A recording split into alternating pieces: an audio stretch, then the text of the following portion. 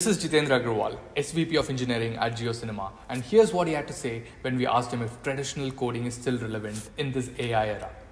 I feel it's both.